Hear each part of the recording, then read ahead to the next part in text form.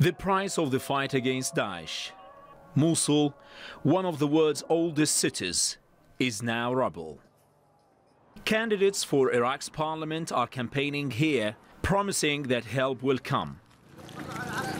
2.5 million of the city's people are living in refugee camps. They say the central government in Baghdad is going ahead with elections while they're still homeless. The pending election has no benefit to us whatsoever.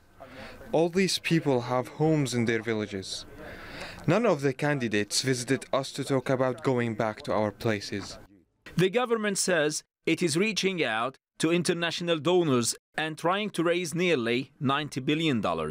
And aid groups have pledged hundreds of millions.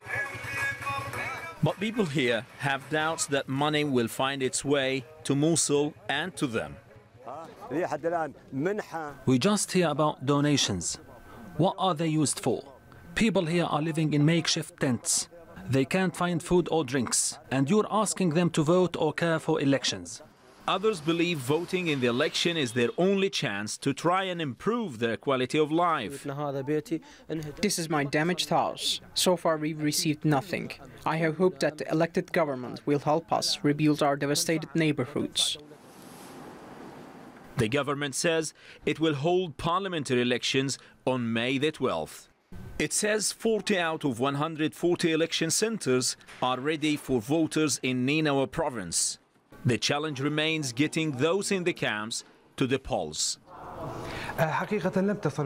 Actually, we haven't been informed with the mechanism we will follow to save the refugees a chance to cast their vote. But according to our preliminary information, they are solid and reliable. Many people are wondering how Iraq's government will spend the donations to rebuild their country. And most of these people here can only hope it will change their lives. Ahmed Al-Burai, TRT World.